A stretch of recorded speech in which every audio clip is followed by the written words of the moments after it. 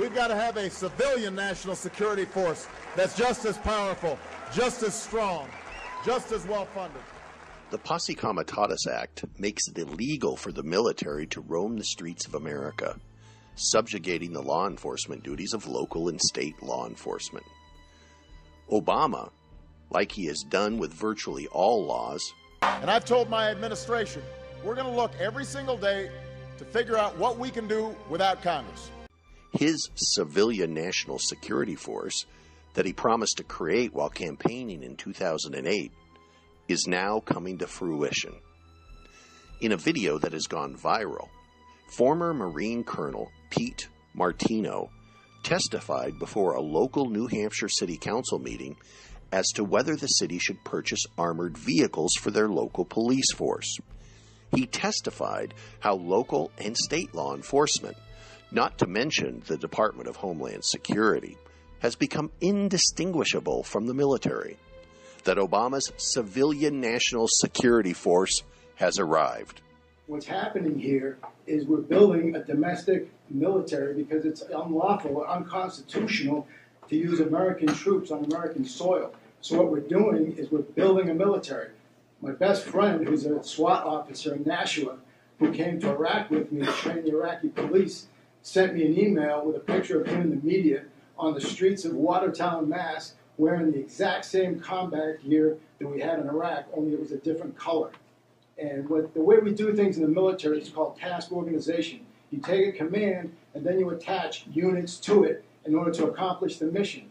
What's happening is Homeland Security is pre-staging gear, equipment, consistent. What they're trying to do is use standardized vehicles, standardized equipment. I saw a picture in the Boston Globe during the marathon bombing where there was a state police officer, actually there were two officers, they both had identical helmets, flak jackets, weapons, everything I wore in Iraq, only it was all blue. The officer on one side had a big patch on his back that said Massachusetts State Police. Another officer next to him, his patch said Boston Police. And so what we're doing here, and let's not kid about it, we're building a domestic army and we're shrinking the military because the government is afraid of its own citizens. Yes, Americans have become the new enemy. Remember Al-Qaeda? Those are the guys who flew airplanes into the World Trade Center on 9/11. Weren't they supposed to be America's enemies? Now the so-called rebels in Syria openly identify as Al-Qaeda, and they're being gorged with millions of dollars in weapons by the Obama administration. But everyday Americans have become the new enemy. And Obama's civilian national security force is just getting started. Let us remember that not only was a militarized police roaming the streets of Watertown after the Boston Marathon terrorist attack, but de facto martial law was declared. They were looking for an unarmed teenager, Yahar Zaharnoff. Citizens were confined to their homes, and hundreds of militarized police conducted house-to-house searches, illegal searches. Citizens were taken into custody without being charged with a crime.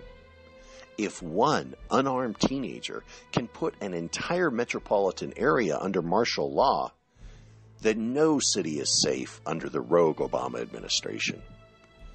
You, conservative America, have become public enemy number one.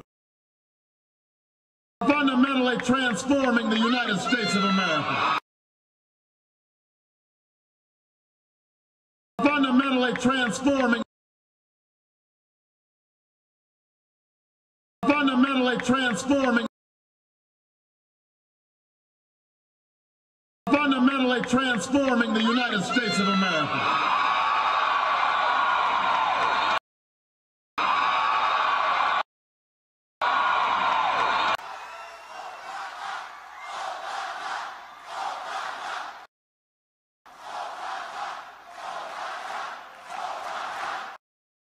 Thank you.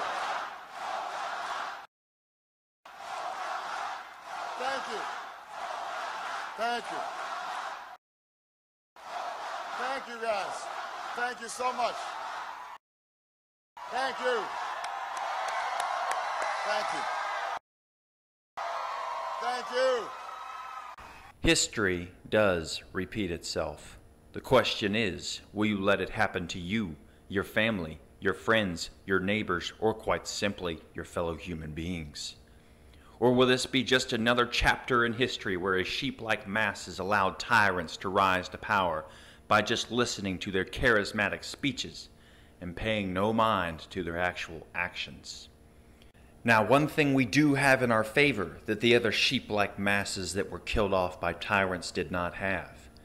That is the power of the information age, the ability to compile information and share it rapidly, broadly, with simply a couple keystrokes.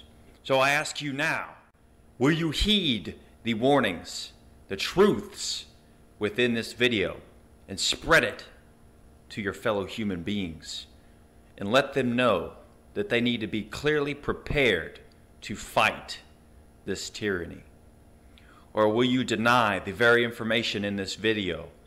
Let it pass you by? Will you sit on your laurels and just let it all happen? It's at this time that it's up to you. So get ready. Get your family ready. Get your friends ready.